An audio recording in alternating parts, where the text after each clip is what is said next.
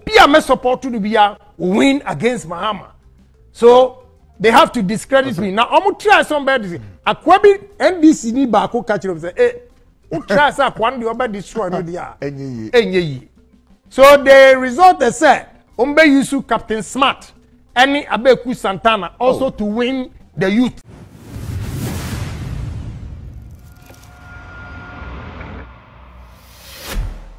Okay, one Ghana TV. Everything for that's why honorable Kennedy Agyapong and Joy FM for and sense mu. Ye na ni masama wo kan say enka ono honorable Kennedy Agyapong wo ye president ya enka Joy FM for reporter no ko be ma ye gua no asami ko ye he men ko for kan ho asama na wa ba wo say he didn't mean it though no no ye president also ono honorable Kennedy Agyapong onya president e be no ma ye gua obi Joy FM for no ma trofo e no mo pese o mo kan kasa bo hye ne yem so mo boa. That was for Captain Smart the on what time was on can ask him cry. It's you got your novel can Japan Emra. What do you mean? I see. And there some enemy and not the Amudia. What I said was that Nipasa, you beat the hell out of him. I said that, and I said, send me your president. Not me your president. Me your president. It's a hypothetical statement. Yeah, me your president.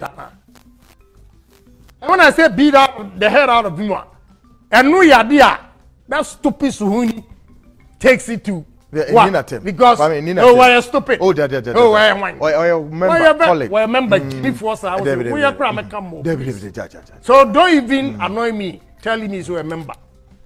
Please, more pet any pa best say Ghana as some journalists. Yeah. As some journalists. Very specific. Almost false reportage. Some journalists. Especially Joy FM. The way they are taking this country. NBC for say. Almost survey. Buntie. Nyawea. Akwa. Way propaganda no wakojina hawaye or parliament suhini no. Almost survey. Ghana frontier ni. Almost survey. Chino say. About 68% of Ghanaian youth, both NDC and PP, supports me. They believe in me. And me contest this year, me win it. Me beat Mahama.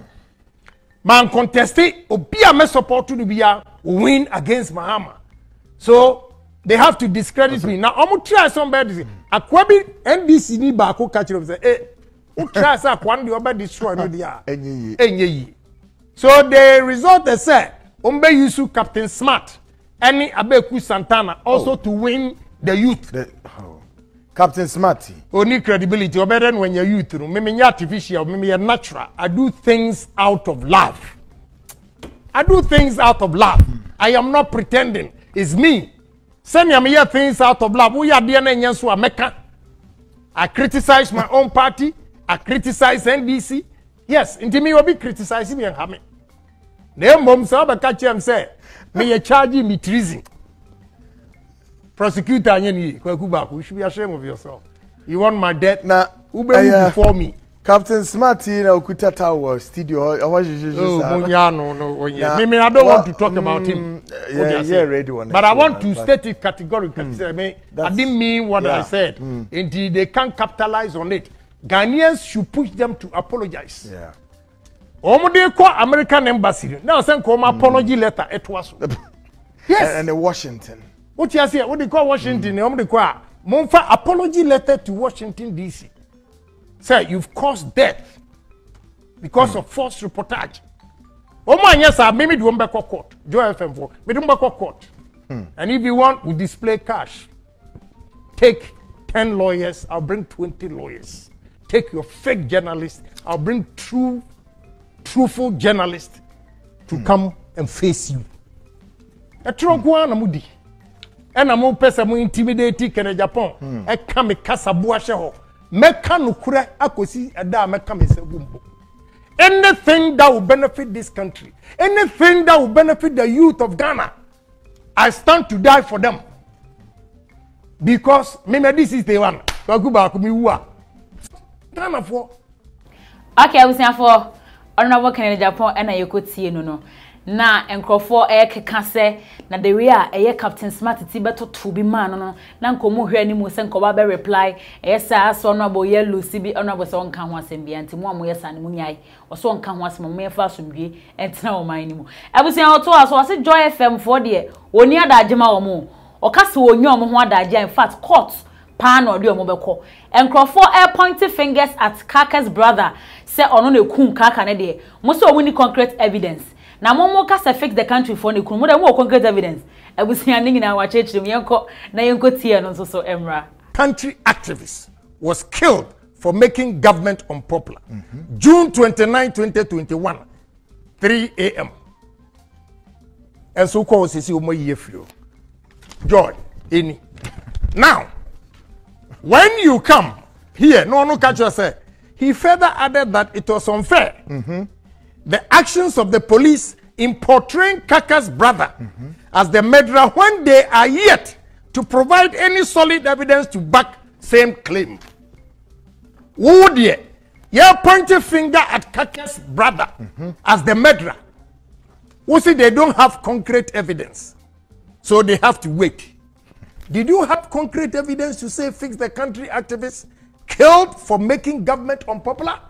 Joy FM should be ashamed of yourself. Should be ashamed of yourself. And I'm officer Ghana India. There was an NDC MP who told me say no free windy baneba.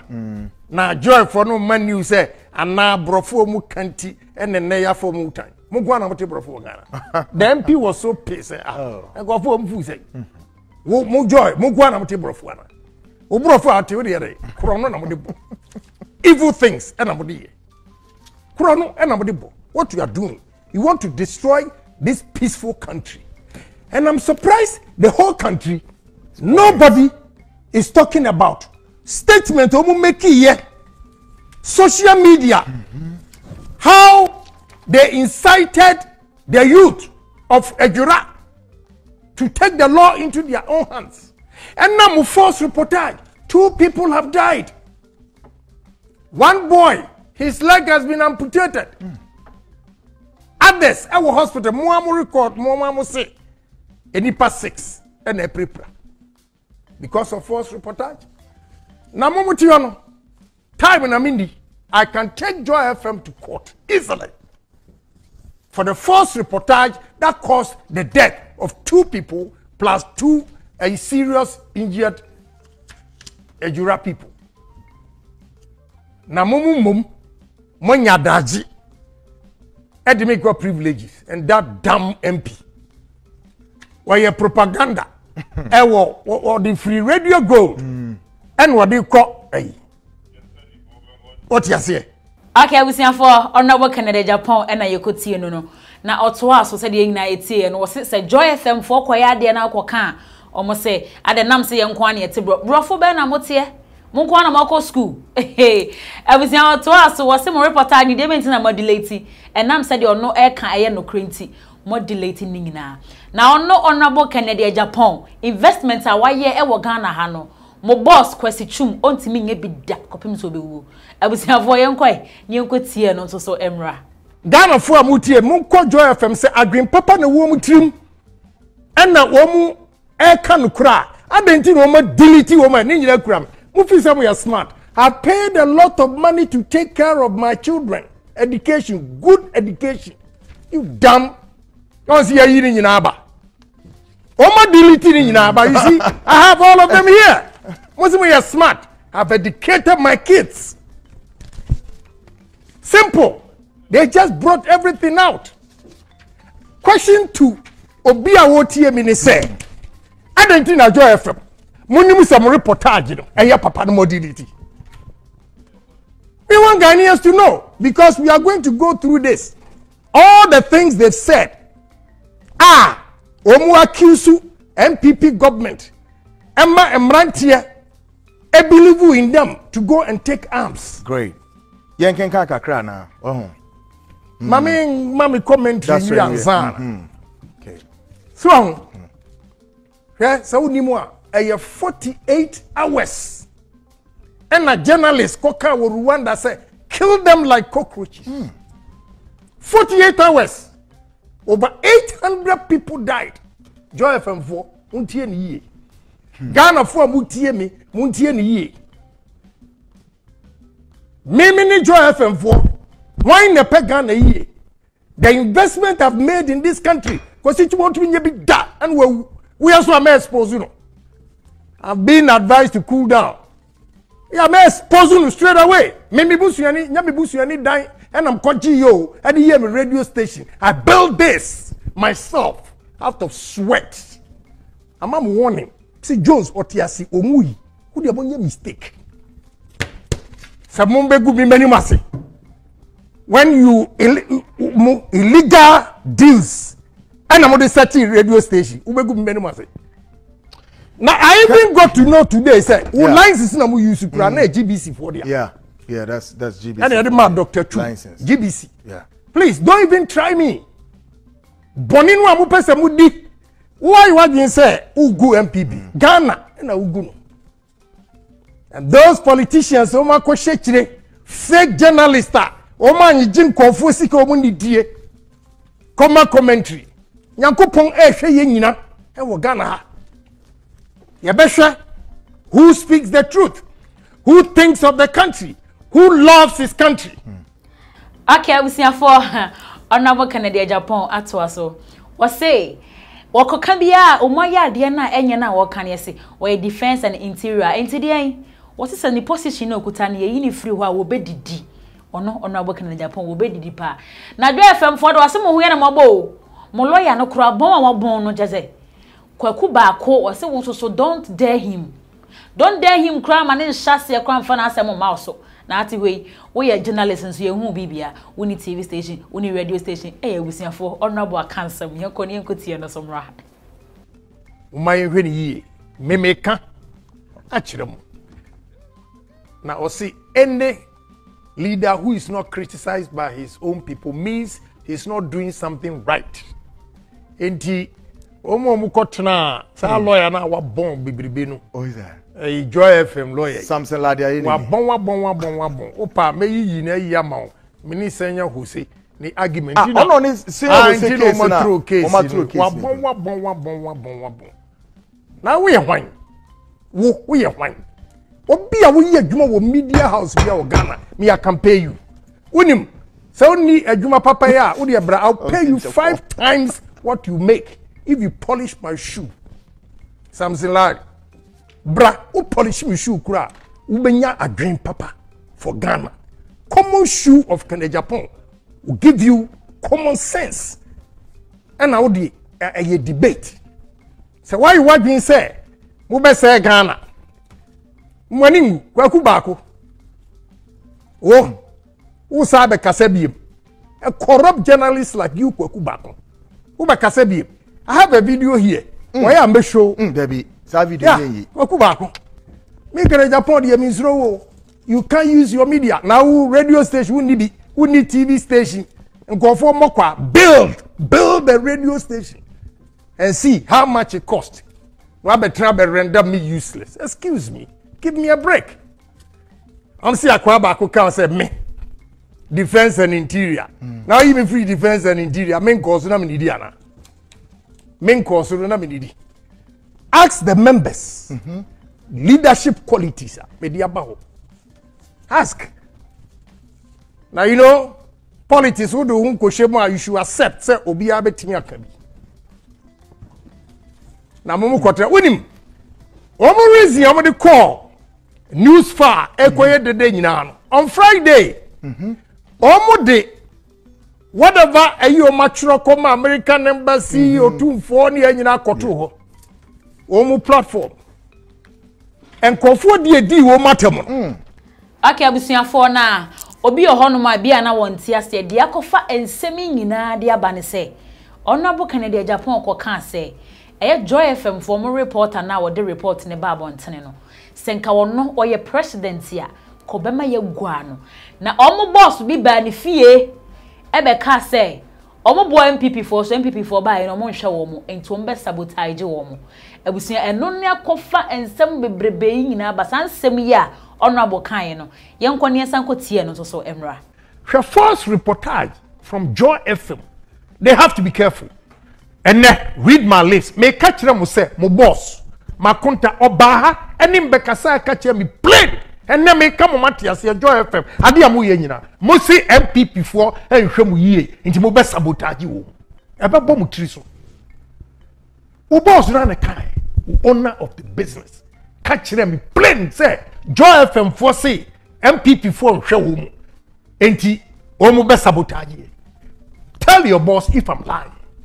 Nami chance my officer no buy. He told me. May I told Gabi and the rest, Joy FM4 complained, say, but I met Joy FM4 and what Gabi fee. And then I'm quail. And then I'm quail. You want to destroy the nation. Now, this boy should be beaten seriously. It's so annoying. Some journalists answers Obama should beat the hell out of him. May a president say, "Come here, go boy, we pan." And the media, we are above the law. You are not above the law. Because obi akukum ninuya. And you go and report, say, well, fix the country. Activist. And now you see word mob. Mob. And akukum. What do you gain? And then nipa mi enwa say ewu. Nti nipa mi ensa and ewu. Joy FM. Should be ashamed of yourself. Obi entimi catch me catch them. Me catch him straight. Mo no bia. Me chirem be mo yo gabi fi o mo go ede. Gabi fi o mo go ede. Mo go ede. Please. And you got nerves to criticize politicians? You are fucking corrupt. Corrupt. We say for and Ghana for be more ka. Say no money in the entertainment industry in Nkwana beef wo mo. Say baby Baby, I know ye. I was informed about also for adventure. Ebrai. Let's subscribe to One Ghana TV. Like your videos, you know.